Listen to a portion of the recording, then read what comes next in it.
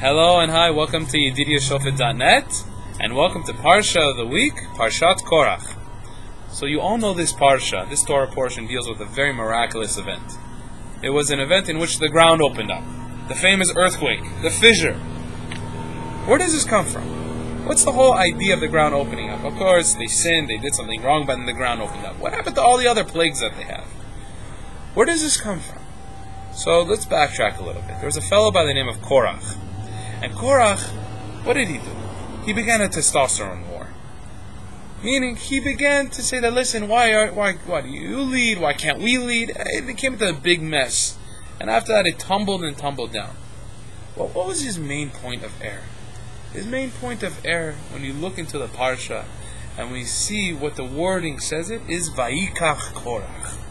And Korach took. It doesn't say Korach and his men. It doesn't say and the unification of his entire posse. It just says Vayikach Korach. What is that telling you? It's telling you that only he himself had a motive in order to create a new leadership. All the 250 people, they also had their own ulterior motives. No one was unified over here. And the fact that no one was unified, they held themselves so high. They were running after something they call kavod. Something that we call honor. And in the book, The Ethics of Our Fathers, there's something beautiful. It talks about when someone who wants kavod, he wants honor, he has to run away from it. And once he runs away from honor, then what's going to happen? Honor is going to come after him. So what does that mean for us? What does it mean honor is going to come after him? It means that, let me tell you a short story. Rav Simcha Bunim, he was a rabbi which dealt with all the beautiful different questions and ideologies that people used to approach him with. And one day somebody comes over to him and says this exact phrasing. He says, Rabbi, I keep running. I run away. I get no honor. What's the whole idea of you running away and getting honor? I don't understand it. He tells him, listen, you know what your problem is? You keep running away from honor, correct? But you keep looking behind you. You keep checking that what's the status? Where am I holding? And when you keep doing that, that honor gets frightened and it runs away. That kavod that you're supposed to be getting, it's not for the sake of the kavod in which that you want. The kavod that you are getting is the kavod that you deserve. And Korach, it was the kavod that he wanted. It was a kavod that all of them wanted. They wanted that fact of being in the leadership. So where does this come in? With the earthquake eating them. So we know in Judaism, everything is measure for measure. Everything happens because of a reason. For instance, the Egyptians, the reason why that they were in the water and they drowned by Kriyat Yam Suf, by the splitting of the ocean, was by what? By the Red Sea, is because they threw all the kids, they threw all the little babies in the water. Because of that, that's how they deserve to die. They deserve to die with Mayim. So what about us by this earthquake? How do we understand it?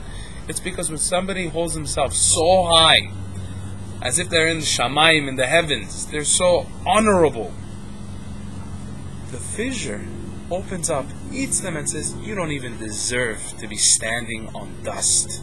You're below that. That was the whole idea behind this. It's how a person perceives himself. When it says Vayikach Korach, and Korach took, it was showing that, look, I want to be the leader. And someone else was saying, no, I want to be the leader. That was the whole idea behind it. When the earthquake came and said that, no, none of you will be the leader. Because none of you deserve to be that leader. None of you deserve to have that kavod. None of you deserve to have that honor. That was the whole idea of this earthquake and this fissure. Because we have to understand and realize that the entire kavod and honor in which that we have is called an actual self-respect. You give respect to yourself, you give an understanding of what your esteem is, but you don't go running after it. Because if not, you're just going to go in that ulterior motive like how Korach had. And that is a slippery slope. And the idea behind this week's Parsha is to show you that, look, that if somebody holds himself on top of everyone, in the end, he'll be below everyone.